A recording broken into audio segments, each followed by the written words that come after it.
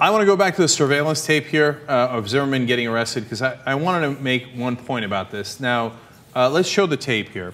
Now, everybody's seen this at this point, and you know he's coming out of the cop car, and we've already talked about the fact that he doesn't seem to have significant bruises or serious bodily injury. Remember, in order to use lethal force, you have to believe your life's in danger.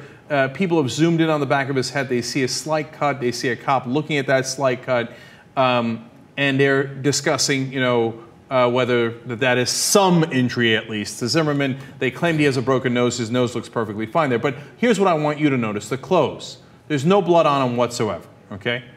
Now, if there is, I mean, it's so minuscule that you can't see it at all.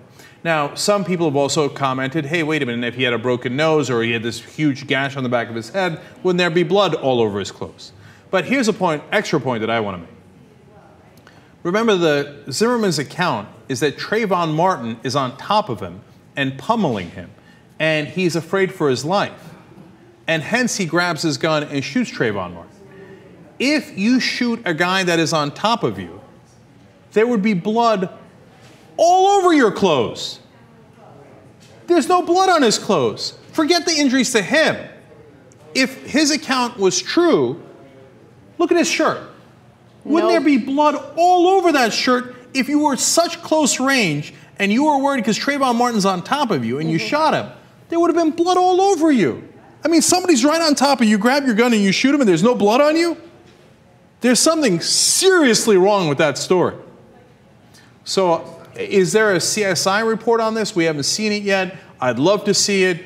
What did they conclude? We already know that the lead investigator has said that he thought Zimmerman should have been charged and that he wanted to get an arrest for his, a warrant for his arrest, and apparently the state attorney stopped him for some reason. We know that he told one of the witnesses that he thought there might have been some stereotyping involved here, and that footage there, I think, goes a long way towards showing that Zimmerman's story is ridiculous on so many different levels. Steve? Yeah, also they should have bruising, they should have found bruising all over Trayvon's fists.